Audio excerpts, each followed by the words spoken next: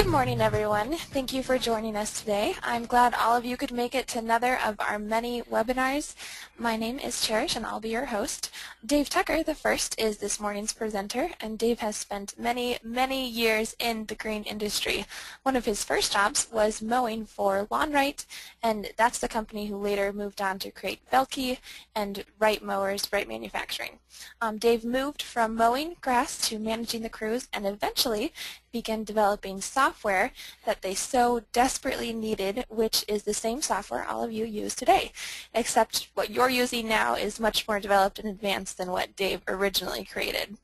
A few years later, Dave decided to create his own lawn care company to test Clip on, as well as all the industry secrets he'd learned from experience and his thousands of customers. Starting Clip Lawn Care and finding out that many of his theories were true is what inspires him to share that information with you today. This morning, he'll go over identifying the right customers, defining who the right customer is for your company, how to find and convince them that they should use your service, and etc. We sincerely hope that this information we offer here will help you like it's helped us and many of our other customers. An interesting fact about Dave is that he's been an entrepreneur since he was only 6 years old. And if any of you were an entrepreneur even earlier, we'd love to hear. You can type it into the questions box or send us an email. I have one announcement before we get started. As many of you know, our site visits have been completely booked since about November, and we're still constantly getting requests for more. We decided to offer a great alternative to a site visit that will work in much the same way, except it'll be here in Frederick, Maryland, which is just north of DC. We've officially named it a customized Clip consultation, and it will be a 2-day in-depth consultation on February 28th through March 1st, and that's a Friday and Saturday. The first day we'll have presentations prepared both on Clip and general business principles, Then on the second day, each company will have one-on-one time with a Clip representative going over your data, questions that you have about Clip, etc. A normal site visit is $2,400 plus travel expenses, and we're lowering that price by 25% to only $1,800, so it's a great opportunity for you all to come at a lower price. And an alternative to a site visit with much the same visit, and perhaps even more with the number of Clip representatives that will be available to help you. We want to keep it very small so we can offer lots of individual help, and very small means only 4 companies. I just am about to send out an email introducing the opportunity to all of our Clip users. If you have any interest at all, you can contact your account manager as soon as you can for all the details before all the spots fill up. And an easy number for that is 1-800-635-8485. I'll go ahead and send that number out to all of you in just a couple of minutes. And I think that's everything I have here, so let's go ahead and get started, Dave. All right. Well, good morning, everybody, and welcome to talking about our customers, finding the right customer. If that Clip consultation is of interest to you, like Cherish said, make sure that you contact the 800-635-8485 number as soon as possible, because we are only accepting 4. But that was because we had so many site visits that people wanted us to do, and we just can't do them. So we're squeezing one in a weekend. Let's talk about finding the perfect customer. Now, why in the world would that be even interesting or necessary? Well, we've been talking about the 4 secrets, and I know that this webinar is labeled as secret number 3. But it's actually secret number 1 in my 4 secrets. Sorry we didn't go in order, but we went in the order of what I thought was most pertinent at the time of the year that we gave the webinar. So this is secret number 1, which is finding your first customer. As one person said, nothing happens until a sale happens. So you could create the best company, you could have the best situation, the best employees, and the best everything, best equipment and everything else that you possibly could have, even financial backing and everything. If you don't have a customer, you have nothing. You have nothing. And there's no way that you can call yourself a business until you have customers. And so that's what we're going to be talking about today, is finding the best customers. So let's go over the 4 secrets to success that I've been talking about over these past webinars. And the first one is marketing, the $20 special. That's what we're talking about today. The second one is piecework, pay by the job. We talked about that a few weeks ago, and if you want to have a refresher, just go back to our website and look that one up. The third one is revenue tracking, who pays me the most. Again, we've already done that, and that's up on the website. You can go see that, and that's knowing which is your best customer. So right now it's finding the customer, and then the secret number 3 would be making sure that you have the best customers. And then the last one that we will be doing in a few weeks is called Knowledge Systems Becoming Useless. Some people ask me, what do you do in your company, Dave? And I say as little as possible. Okay, let's establish once again why I might have something to say to this. And this is our Clip Lawn Care. These are straight from the QuickBooks reports, the P&L reports, profit and loss. And you can see I'm going through October, because come November and December we start spending money to try to reduce our taxes. But so I think this is a better view of where we ended with the company. We actually ended at $700,000 in sales. I think it was $2,000 shy of that. But we ended up in $700,000. Now, notice here what we have is we have a 33% increase in the top line. So we actually grew 33% last year. And if you think about that, if you're growing at a 30 or 25 or 30 or 40% rate per year, it's hard to keep track of everything unless you have the right systems in place. And I think that one thing that we do really well around here is creating the right systems, and that's part of why you have Clip and what's going on with that. So we ended at the end of October, we had $648,304 in sales versus $487,000 from the year before. That's a 33% increase, excuse me. Now, if you look at the bottom line, this is where it really gets impressive. If you look at the bottom line on this, our net income last year, or I guess the year before last, was $33,403, which is not bad. It's a respectable amount of income. But look at the income from 2013, $166,507. We ended up paying our manager around close to $90,000 for his work. And on top of that, as the owners, and I'm a co-owner with Glenn Zier. Most of you know Glenn Zier. Between the two of us, we own Clip Lawn Care. I'm a co-owner with Glenn Zier, and we ended up with around $110,000 to $120,000 of owner benefit at the end of the season. So paying our manager almost a six-figure salary, and on top of that, ending up as owners without really doing much in the company of $110,000 is not bad. And that's why we're here, and that's why I can speak to this. And I think that it's necessary for me to talk about these kind of numbers to show you guys that I do know sort of what you're going through, and I know at least some of the roadmap to getting to this point. And it's not because I'm so smart and I've come up with it, but mainly because we have 12,000 Clip users out there. We do these site visits. We collect the best ideas that we have from each person and try to implement them and see how they work. So let's talk about one of the big things is having your customers. Again, let's go back to the philosophy of business. I know a lot of this is overview or review from previous ones, but we need to have this in mind if we're going forward. So an organization is just a business or a company is just an organization that stands between customers and employees. A business is somebody. It's not even me. It's not even me as the president of whatever business I happen to have. But it's not even me because I am an employee. I get paid on a W-2 form like everybody else does. But what a business is it finds customers that need or request or want a service. In this case, we're talking about service business, a service. And on the other side, we find employees that are willing to do that service to get paid. So customers that are willing to pay to get a service done, and employees that are willing to do a service and get paid. So we talked about the piecework system and how you increase your employees. We talked about the job costing, how you get better customers. But now we're going to talk about what customers are the best customers. So if we can raise, and here's the key to this whole thing. And by the way, a lot of this stuff is already in my book also. So you probably remember that we published a book a little less than a year ago, and it's called Lawn Maintenance and the Beautiful Business. So if you're interested in getting a copy of that, also you can get it on Amazon.com or you can call us, either one. But if you increase your customers, if you get better customers, and you increase your productivity on your employees, it will pull the business up and your business will get better. So that is what we're looking at when we talk about these things. So let's talk about this, and we're going to have a number of different criteria that determine what is a good customer. A good customer, and they're not necessarily in order of priority, but at least I want us to have a little bit of an order. So the first thing is a good customer is in the right area. Now, why do we define a good customer as being in the right area? Well, because travel time is a killer to productivity and efficiency.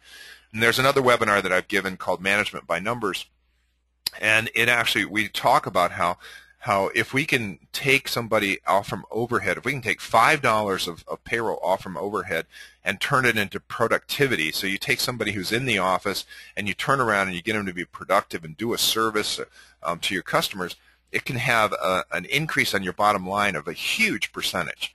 So the more that you can take people out of overhead and put them into productivity, the more profitable your company is going to be. And so when you take a travel time is overhead. That's all it is. It's overhead, and we go over this over and over and over with our customers out there, with you all, is like, how do I track travel time? How do I track travel time? How do I track travel time? And we keep on coming back and saying travel time is part of doing the job, because how in the world are you going to mow the grass unless you actually show up in a truck with a mower? So travel time is part of the job and should be tracked along with the job, but you can see right away that everything's about your dollars per hour, and if I have to take a long time in travel time, it's going to kill my productivity and efficiency. This is such a big deal that it's worth about $40,000 a year for a company with 10 crews that have 3 men on each crew to move its starting location 15 minutes closer to their customers. Let me let that thing sink in a little bit. It's worth at least $40,000 a year for a company with 10 crews with 3 men on each crew to move their facilities 15 minutes closer to their customers. It's a huge amount of money. And of course, the bigger you get, the more that becomes. And I've known of companies that actually travel 45 minutes to an hour to get to their first customer. That is such a killer. You've got to change that. You've got to consider making a field office. You've got to consider moving somehow, getting your guys in closer where they can get to work faster, and they can get to work. I'm in the process right now of buying a new facility where we're going to put the lawn maintenance company and the software company, and we're going to put it all together in one spot.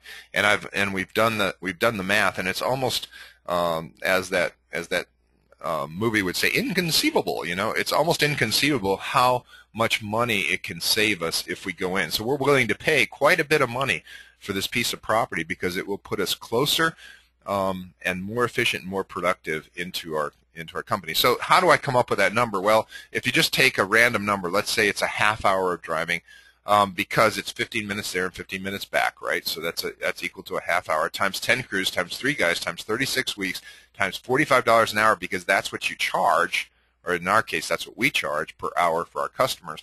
We would have a loss of $24,300 in lost sales per year. A $40,000 move then would recover in less than 2 years, and it'd be worth a whole lot more than that. So depending on how your ROI, your return on investment is, you could find that it's going to return a whole lot more. So this is a number. If I'm going to look for a customer, my first priority is it's got to be in the right place. Okay, I want to show you. This is, again, a job costing report from Clip Lawn Care. Recent. I just pulled this up a few days ago when I'm doing this. Now, notice that when we had there's a webinar on reports, and Dave II goes through these reports, this job costing report, quite in detail. But one of the things you can do is at the bottom left here, you see that we have every pin that's red is going to be below $35 per man hour. Every pin that's green is going to be above $50 per man hour. And I noticed right away, you guys probably see that too, is right away there's a red pin in the upper left-hand corner there near Thompson's Corner. And I thought, okay, who's red? Because we pay attention to that. Well, you see it on the second on the list. It's my house. Well, we get zero income from my house, so of course it's going to be red. It's a $0 per hour. But So that's what that red one is. But what I really wanted to show you with this map is if you do this with your own customers, you'll find the same thing. Is you'll find that the ones that are clustered, notice how the green ones that are clustered are the ones that are green. The yellow ones kind of are off by themselves. And just take a look at this, and you'll see that right away. And this is a report you could run on your system right now, and you could run this as long as you have MapPoint along with Clip, and you can run this system and you can look at it, and you would see where when we cluster jobs together, we get, it's green if it's above $50 per man hour. That's what we're making on all those green ones, is $50 per man. Yellow is in between, so yellow is like, okay, it's right there. But I'd like to turn them all green except for mine and in my house. But otherwise, I'd like to turn them all green. But you see that clustering them makes them green. So what constitutes a good customer is location. Location, location, location, as they say. So we need to know, first off, if we're going to go find good customers, our first thing is we got to find them in a place that we want them.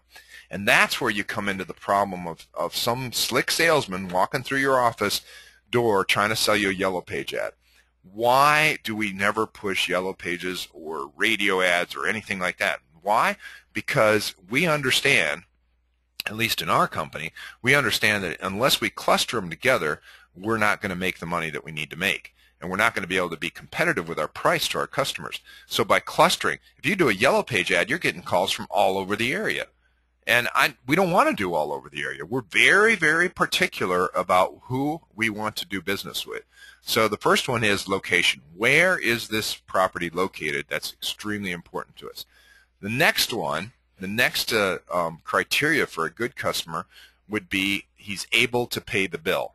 You say, whoa, that's right. Well, how many non-paying customers do you need to be successful? Just let that sink in for a little bit. How many non-paying customers do you need to be successful? And you better answer none. That ought to be the answer that it is. And that came to me a few years ago, and I started thinking about it, and I thought, wow, why in the world am I worried about non-paying customers? I shouldn't be worried about them at all. If a customer's not able to pay the bill, by definition, they aren't a customer. They're a headache. Okay?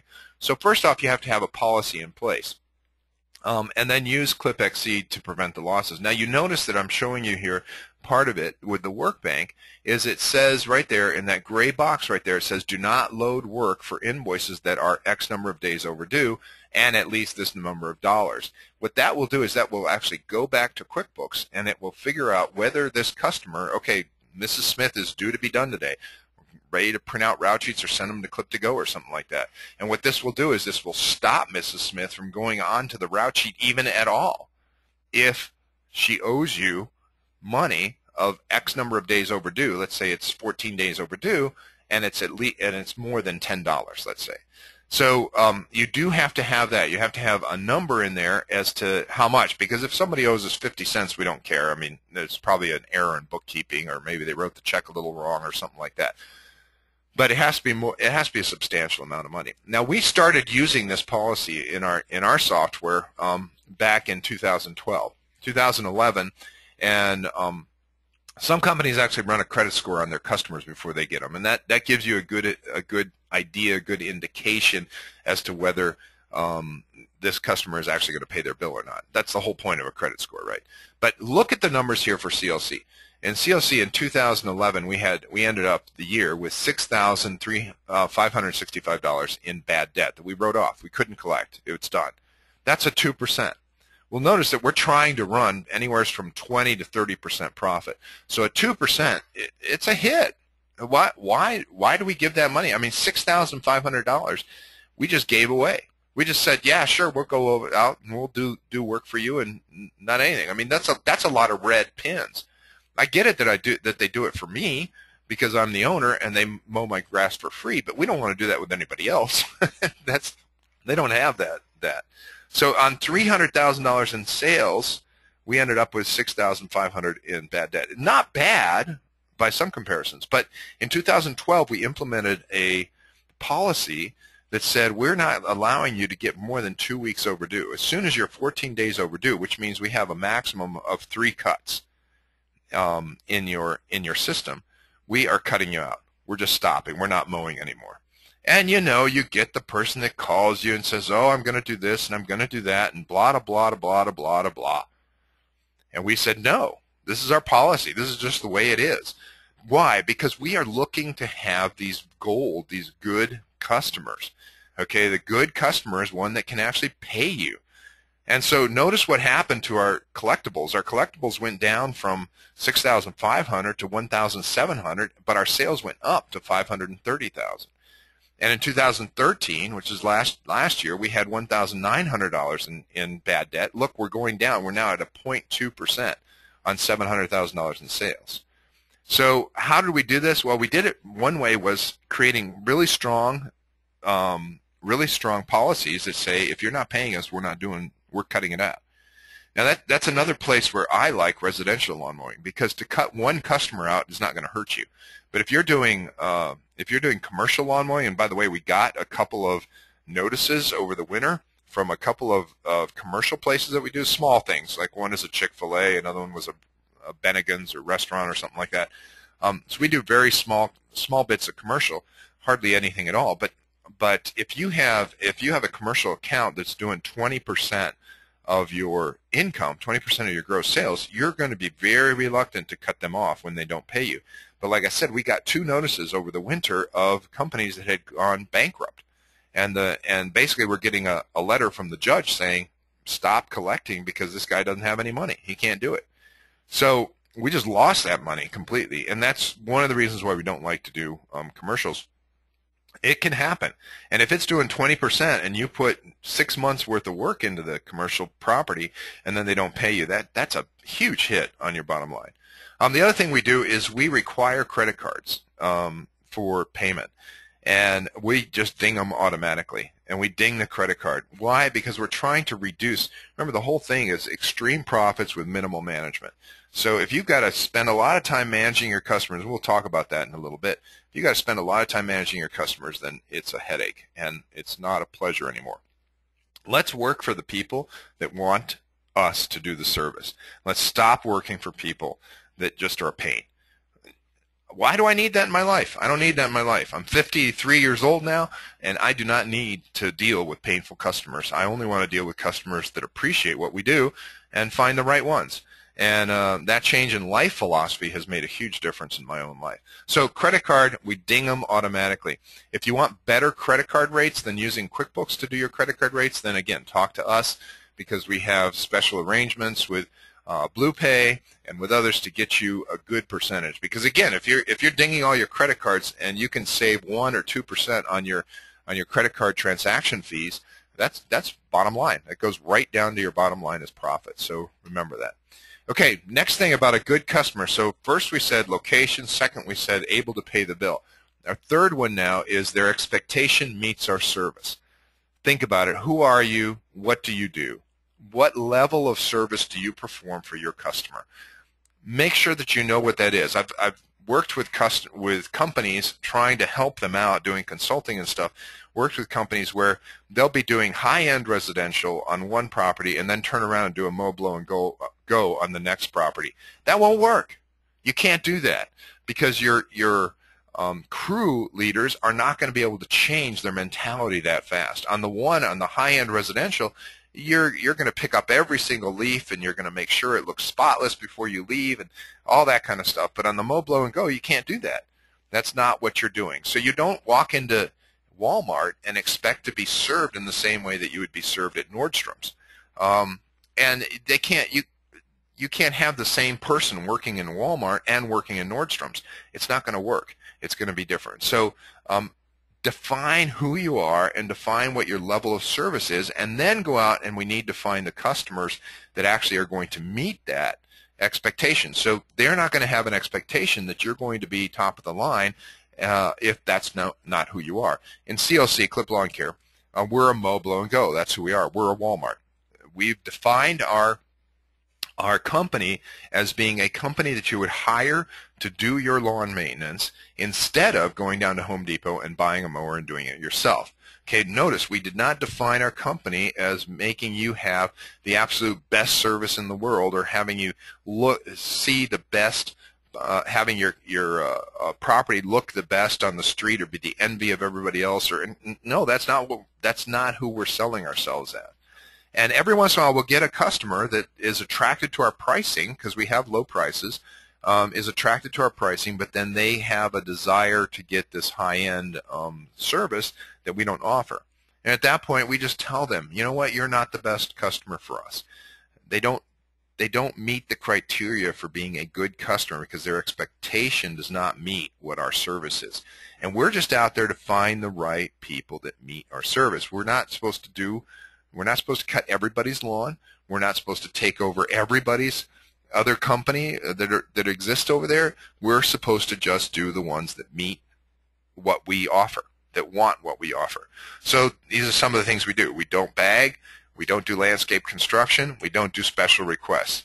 And we do small residential. So some of the special requests could be different mower heights, stuff like that people would say. And we do small residential. We don't do large residentials, and we don't do very much in the way of commercial. And we'll talk a little bit more about that. So location, able to pay the price, their expectation meets our service.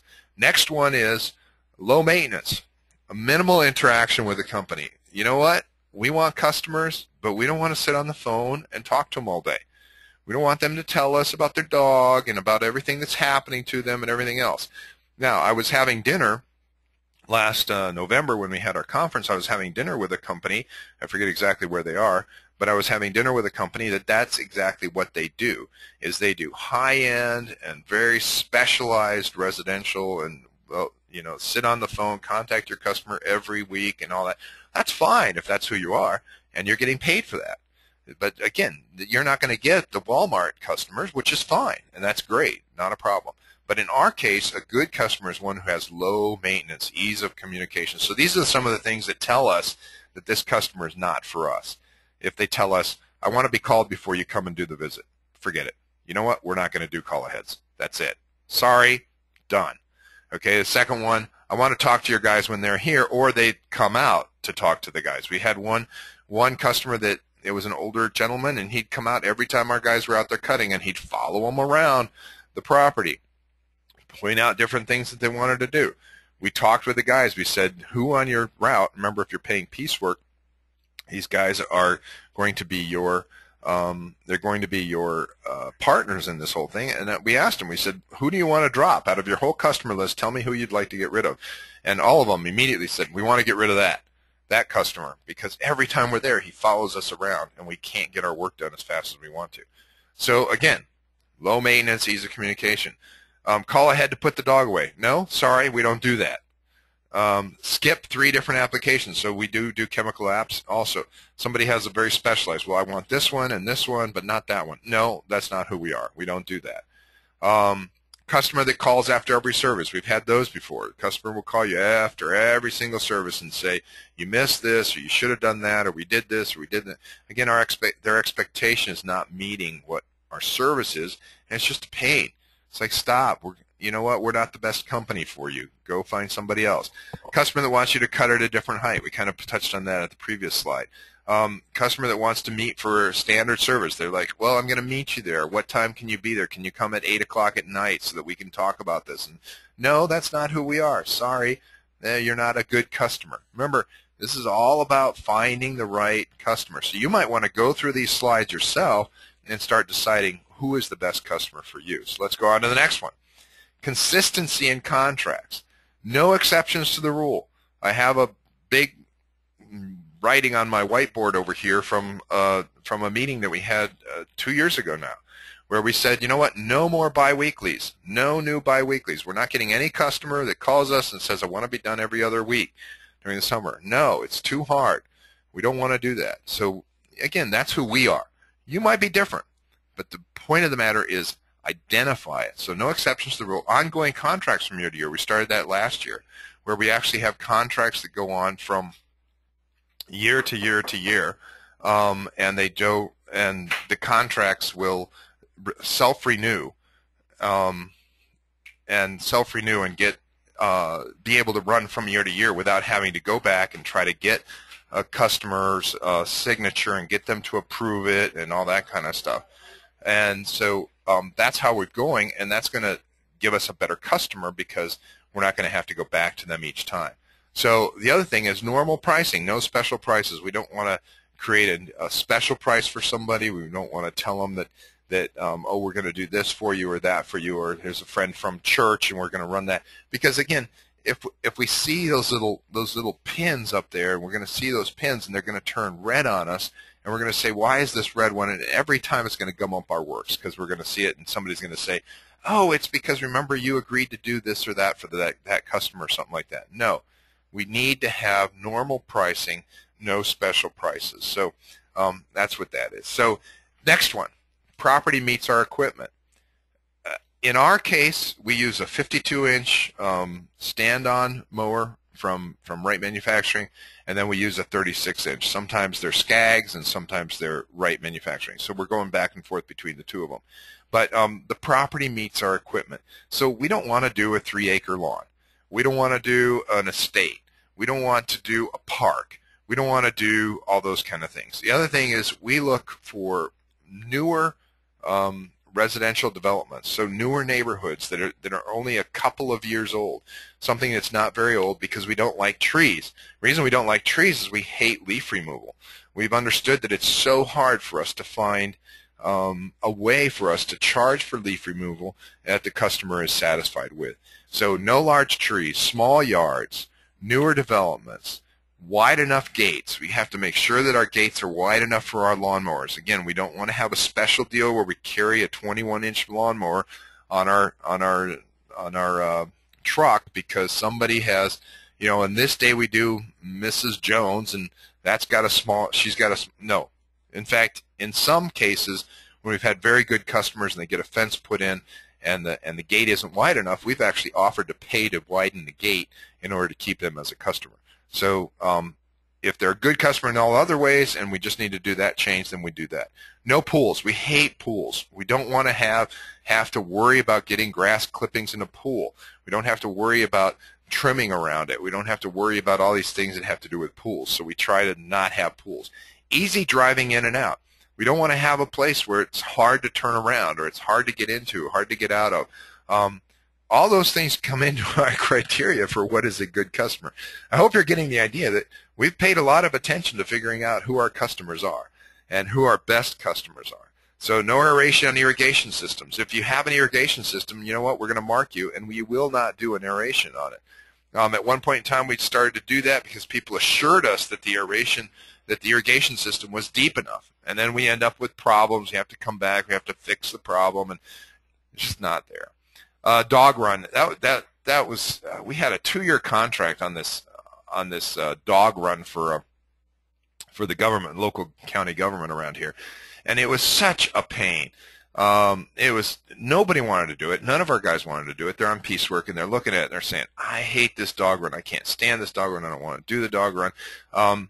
And it took too long. It took us too long to get paid for it. One time we called them and we said, you know what, you guys are 90 days overdue. And they answer us and they say, well, the person who does bookworking is out for 2-week vacation, so we're not going to be able to do anything for you. Are you kidding me? Do I really want a customer like that? Do I want somebody who keeps my money for that long and then doesn't even care about it? No, we don't want to do that. Yeah, there was a question about how do we raise the prices when we have year-to-year contracts. Well, there's a 30-day kickout clause. So 30 days, if I send my customer a letter, then he has 30 days, and then the new price will take effect. So anyway, but this is part of it. So this is how the property must meet our equipment. So that's what that is. Next one is a good customer is one who refers our service to others. But be careful with this, and we've talked a lot about referral systems in the past and things like that. And the problem with the referral system is you tend to give something away. You want to give them a free cut or you want to do something. Well, I would suggest that you're not thinking like the customer thinks. You are doing this job to get paid. So to you, it's valuable for you to get a job done, to mow the grass, for example, or something. But the customer doesn't think about it that way. The customer, to get one free, if they're going to fall over themselves to refer you to somebody else so that they can get a free cut, that's again, to me, that psychologically, that's probably not the right customer for you. You actually want the customer. The best referral program that I've ever seen and that has ever worked for us is one where you just go and you ask the customer, say, do you have any friends or neighbors that could use our service? Don't offer them anything. There's no reason to, because it's not that big of a deal. If they're going to, it's not the difference in their life, particularly somebody who's paying you, let's say, $40 a cut. It's not the difference. It's not going to make a difference in their life for you to give them $40 that they're going to go over and spend an hour trying to drum up business for you. But if you're doing a good job and they have a good feeling about you and psychologically they like you and they like what you've been doing for them, by just asking them and saying, hey, would you do me a favor and give me a couple of other referrals, that's a good customer that you want. Goodwill is worth so much more than a couple of bucks.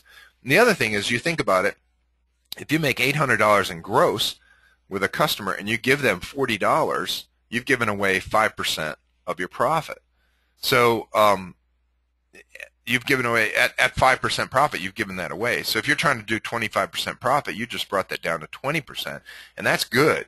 But let's say you're at 7 or 8%. Well, if you give away $40, you're now down to 1 or 2%. Well, that's too close to the edge. So if you have a good customer is going to refer other customers to you.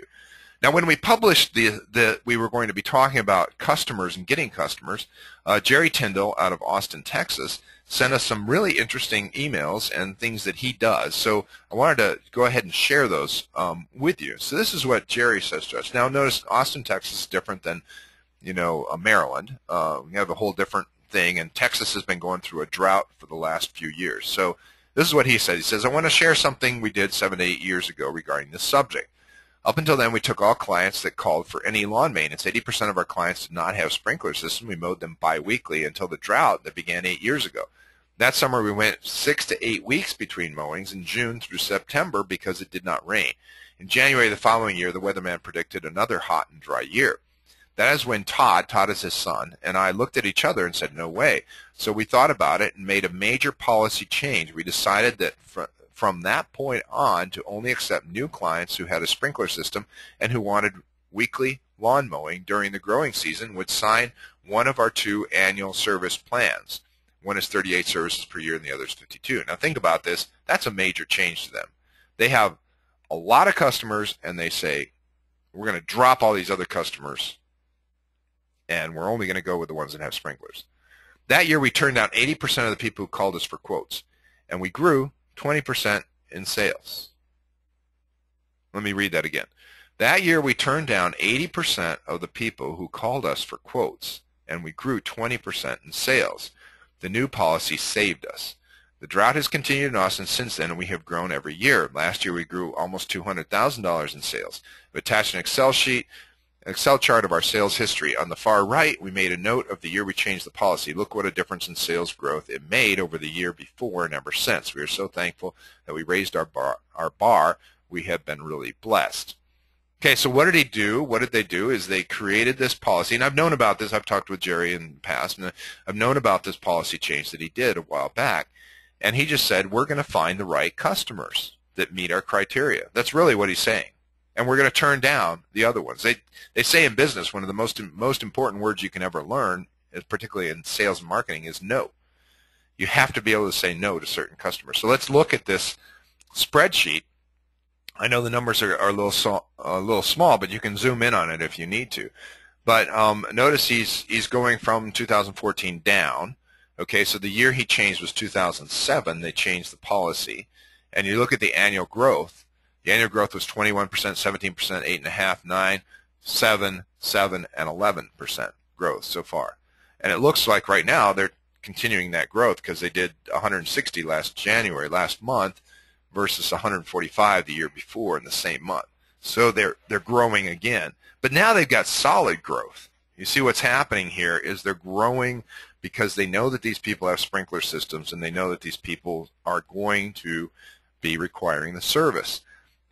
What is important here? Find the right customers. Find the customers that meet your expectations, that are in the location, that pay their bill, that are easy to carry, easy to maintain, easy to work with. And you just keep on at it until you find the right customer, and they will stick with you for 10, 15 years. And that's how you create a system, which is a business, actually produces this other thing. So he continued to feed us with more information, and I thought this was pertinent. One other thing I forgot to mention was something it took about 3 years into the policy change for us to learn. Our new clients with sprinkler systems, weekly service, and annual service plan were worth 3 times the value of our old clients base. No sprinkler system, biweekly mowing, no service plan. Originally, we thought they would be worth twice, biweekly versus weekly. But the fact that they had invested in a sprinkler system and they were willing to pay for twice the mowings meant that they wanted a much nicer lawn and landscape. So they also bought fertilization, color plants, new shrubs, and shrub trimming. Think about that. We wouldn't have thought that if we would have put it down into our spreadsheet to start with. But you find out that if you find the right customer that meets your property and that has the property that meets your services, your equipment, your location, the expectation, etc., then you can have this kind of thing. So that's what we're trying to concentrate on today. Think about your customers. Think about them. So what do we do? How do we find a good customer? And I've talked about this before. We do the $20 special. $20 special to us is at $20 for your first mowing. We do door hangers. Why do we do door hangers? Why don't we do yellow pages? Well, like I said, if you do a yellow page ad, you're going to see it. People are going to be calling you from all over the place, and it's going to be hard to say no. It's going to be hard to turn it down. Whereas if we do door hangers, we actually canvass a neighborhood. We go into a neighborhood and we hang a door hanger on every one of the doors. We know that if somebody got the door hanger on their door, they already are in the right location. They already have the right size lawn. They already have. There's a whole lot of things that are going. They're near. They're in our area that we want to develop. We have similar customers to them. Et cetera, and so forth. Other reason we do the $20 mowing, and this is one of the questions Glenn likes to ask is has anybody ever gotten a maid service? And a lot of people will say, well, yes, but a lot of people will say no. And why don't you have a maid service? Well, do you know how much it costs? And a lot of us will say, no, I don't. And then we can ask you, why don't you know what it costs? Well, because I've never asked for somebody to come out and give me a bid. Why haven't you done that? Because you don't know whether you want to pay it or not. You put it off. I hate those jewelry stores. It's Valentine's Day today. I hate those jewelry stores that you go in and nobody tells you any prices until you have to ask for them to tell you what the price is. It makes you feel like a cheapskate. But I just don't like that. So we came up with this idea with this $20 first mowing. I don't know of anybody else that was doing it. Probably somebody else is doing it somewhere, but we do it. And we came up with this so that we could go and they would know, okay, I'm going to spend $20. What's that equal to? 2 pizzas or something? I'm going to spend $20. I'm going to get my lawn mowed, and they're going to leave me a bid. Well, that prevents us. Remember, we hate overhead, so it prevents us from having an estimator out on the road because our guys can do this $20 special. And since they're on piecework, they will come back to us and they will tell us, this is how long it took us to do this lawn. This is what you ought to charge. They know that we want to make $45 per man per hour. So do we do the $20? We see whether the gates are right. We see all these things. We see if they have a pool. We see if they have a lot of dog poop in the backyard. We see all these different aspects. It's a trial run for us. And we do the trial one. We get $20. It's not a huge deal, but it's better than giving away a free estimate and not getting anything. So we get the $20. We create a relationship, a trusting relationship with the customer. And if they meet everything that we want them to, all of our criteria, then we get to then we start mowing their lawns. And notice the other thing is we have employee buy-in. Why? Because our guys are actually doing the job and they're actually leaving the estimate on the door and saying this is how much I'll do it for. So I don't have the fight that goes on between your labor and your estimator saying, why did you estimate this? I can't believe blah blah blah blah blah blah blah blah. And you get rid of all that and you're creating this beautiful business. Again, that's the name of the book. The Beautiful Business, Lawn Maintenance in the Beautiful Business. That's the idea behind it. So we love this $20 special. We have used a couple of other things, and some of them have not worked. The Valpak that we used a couple years ago was a huge waste of money. $15,000 we wasted and got nothing. Again, why? The Valpak went to a lot of different places, and it just didn't work. People didn't. Again, you got to look at and see who is going to be opening this and who's looking for it. And the Valpak people are looking for a free this or a free that. and it didn't work for us. It might work for you. It didn't work for us. Angie's List, last year we went with that. They required us to sign up for a year, and we just said, no, we're not going to sign up for a year because we don't really care about the winter time. We shut down for the winter. So we got back to the salesman. You can always do this with the salesman, almost always. And we just got back and we said, you know what, we're not going to go for a year, so we won't do anything, or you can do a 6 months. He says, well, I'm sorry, we can't. Hangs up with us, comes back the next within like 1 or 2 days and says, hey, if you're still interested, I talked to my supervisor and we're going to give it. So we did that. We did the Angie's List, and that worked. And we also did, I didn't put this on here, but we also have done the route drop. I forget what it's called, but it's for the United States Post Office. You can bring your flyers in, and that postal guy will drop one of these into every mailbox on his route. And that's very it's cost effective, and it's another way of getting this $20 special out to everybody. So those are ways that we use. Mainly we use the door hangers. We've also used the postal route, and now we're using Angie's List. Those are 3 of them. Back to Jerry Tyndall again. He sent us some really good stuff. Keeping your best customers.